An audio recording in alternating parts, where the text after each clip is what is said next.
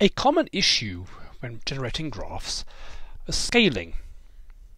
Now, if you use a computer program like Matplotlib on Python or Excel, the default is normally for your graph to be auto-scaled.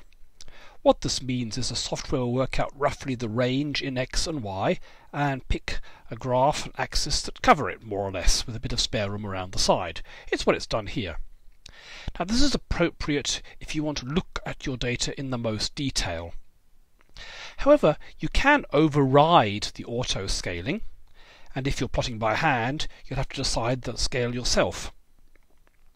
In Python, what you do is you do the xlim or ylim commands to set the lowest and highest value of the x and y axes respectively. Now, if we go back to this graph, let's say this is showing the income of a company. Well, it seems to be climbing, that's all good news. And let's say a new manager took over here, and you might be wanting to know, did this new manager improve things? Then this is the right graph to look at, because you can see there seems to have been a change here. On the other hand, the fact that it's auto-scaled is concealing a lot as well. You look here, see it's ranging between 940 and 1080. That's not a very big range compared to the average value. If you plot it starting at 0 here, what you can see is that yes, the company's getting bigger, but it's not a very big effect. The company in 2018 is not that different from the company in 2000. Whereas this graph, you'd think it was radically different.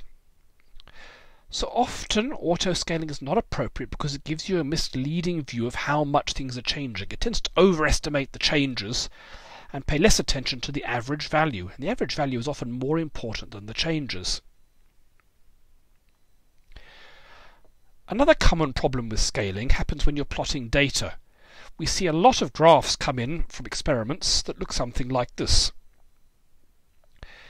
Now, in this case, the scaling is just stupid. Presumably what's happened is people had to guess what axis scale to do, and then they started taking data points, and they found by the end they'd only used up a small fraction. This makes it very hard to see what's actually going on. When you're doing an experiment and you're plotting the data points, it is a very good idea to plot as you go.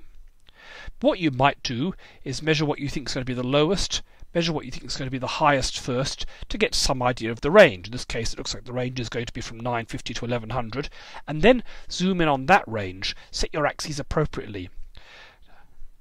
So always try and make sure that your graph's going to fill most of the range, unless you've got a good reason, like here, for putting the axis at 0.